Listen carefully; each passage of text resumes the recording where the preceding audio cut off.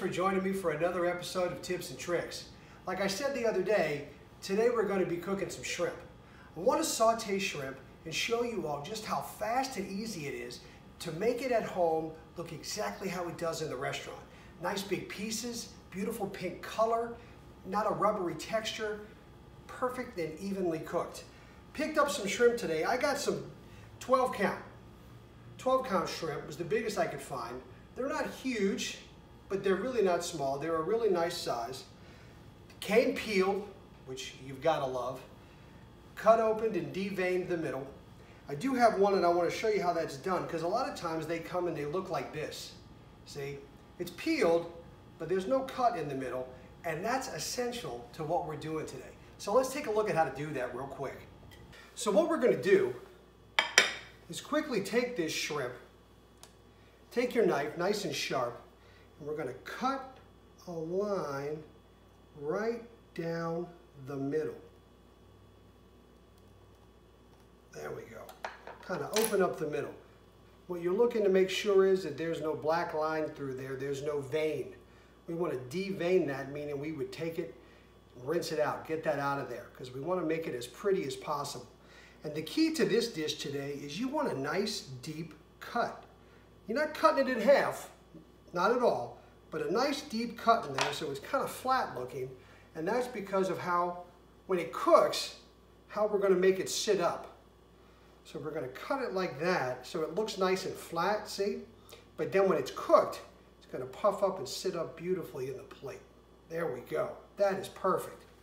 And to be honest, that's all you have to do.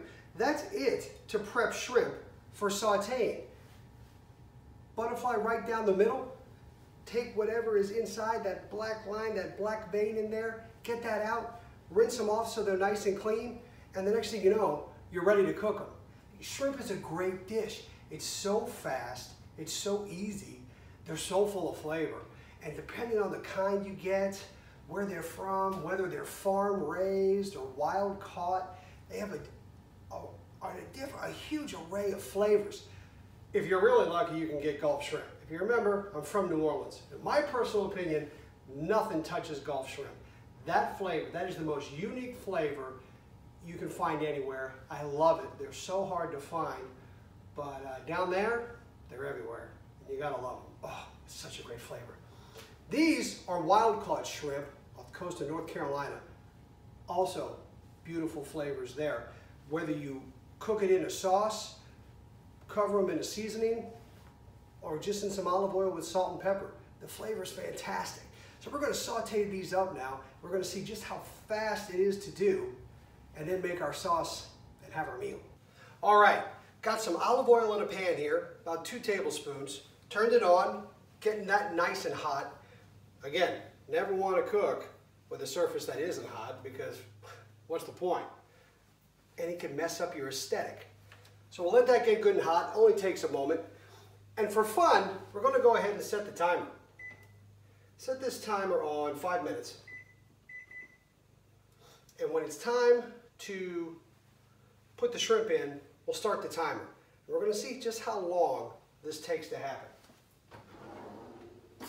All right. Yeah, we are nice and hot.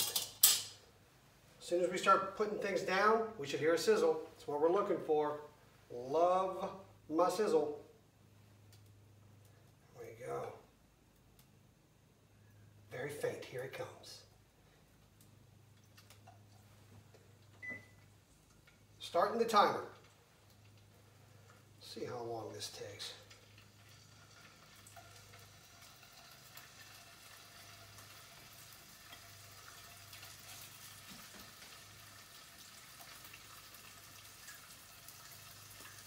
All right.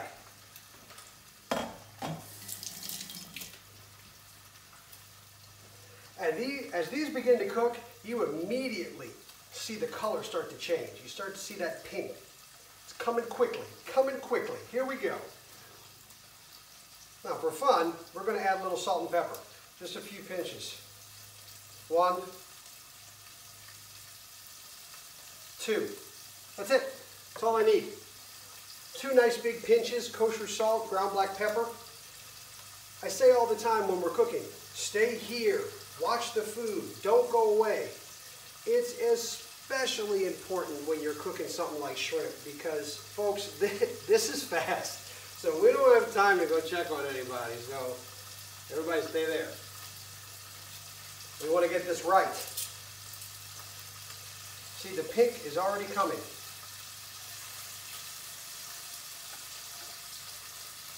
Huh? The pink? Let's go ahead and turn them over.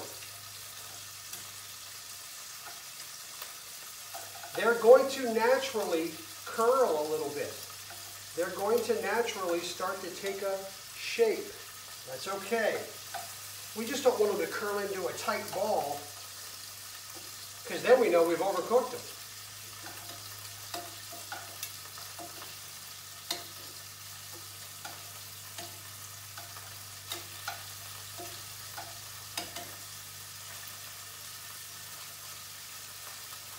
Flipped them all over.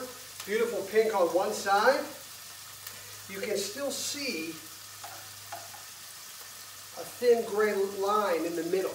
Gray. We don't want gray. That means it's not done. Now, as they're cooking and we're moving, we've got our white wine. Nice dry white wine. This is 1 cup. 1 cup, 8 ounces of dry white wine. Added about 1/4. That's all I need. 1/4 of white wine finishes these off. The sizzle comes down a little bit.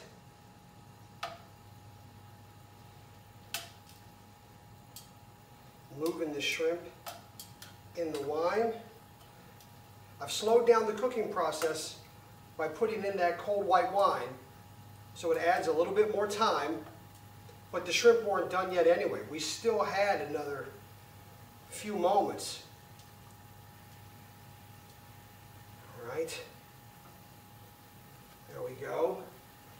We're getting white, pink on the outside, open pieces.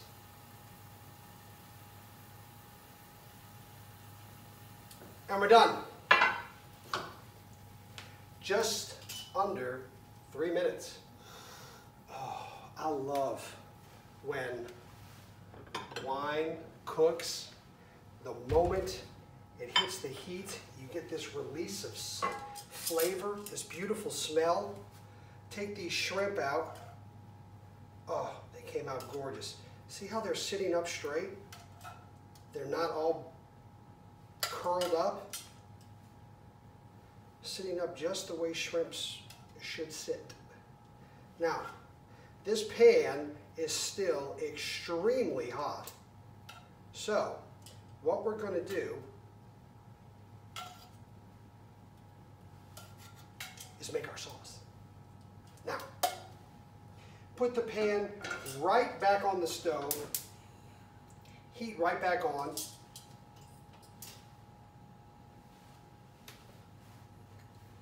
Butter, 3 tablespoons total salted butter.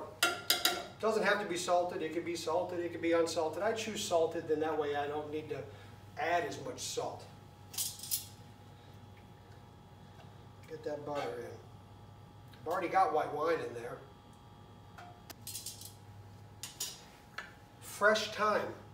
I took a bushel of fresh thyme, took everything off the stems, just got the thyme itself, and all I did, a couple of chops, chop, chop, chop, chop, chop, chop, that's it, just to release flavor. This is 1.5 tablespoons fresh thyme. Ooh, man. It's got kind of a spice smell to it. A little bit of a spice. 3 cloves of garlic. 3 cloves, fresh garlic. Chopped them up. Not fine, just big chops. Slice, slice, slice, chop, chop, chop, done. We've got butter. We've got garlic.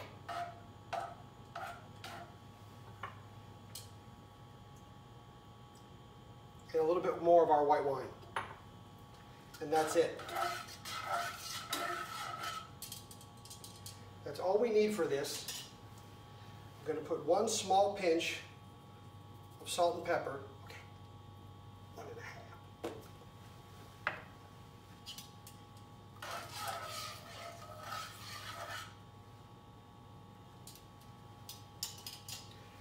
As I said in the previous video, the heat on this stove goes up to 9 or high.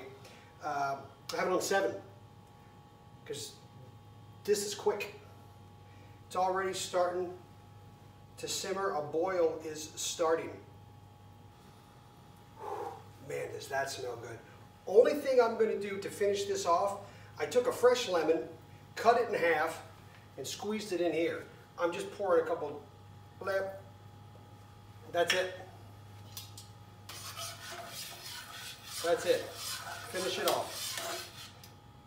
So if you took the half of the lemon and squeezed, one squeeze, done. I did it that way because I hate having to pick the seeds out. I don't want to do that. That's it. Sauce is over. It is time to plate this food. Woo.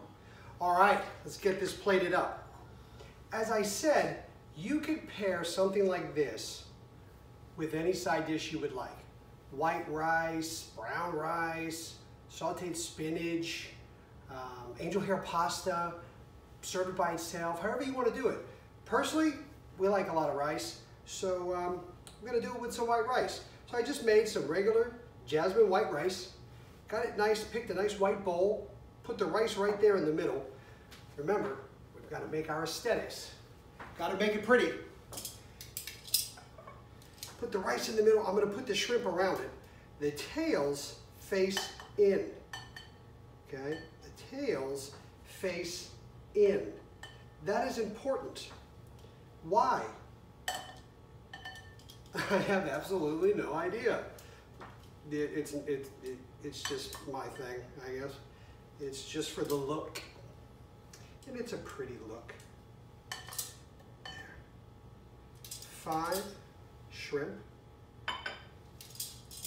We have our sauce. Nice and hot. Nice and hot. And I told you this was a thyme garlic butter drizzle. Here's why it's a drizzle. Because I'm drizzling it around the plate. I don't need a lot. I want it around the edges. And I'm going to put just a drop in the middle.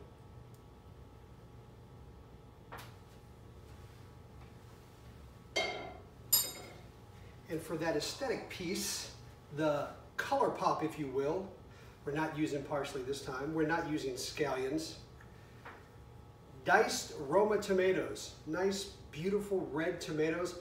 All I did, cored out the middle, chopped them up into little pieces. This is purely for color. See? A couple go around, a few go on top. Done. Sauteed shrimp, white wine, thyme, garlic, butter, drizzle. Love it. So light, so summery, huh? And fast. I promised you fast. I wanted to make this a fast video. We cooked the shrimp in what? Just under 3 minutes? Done. Fast.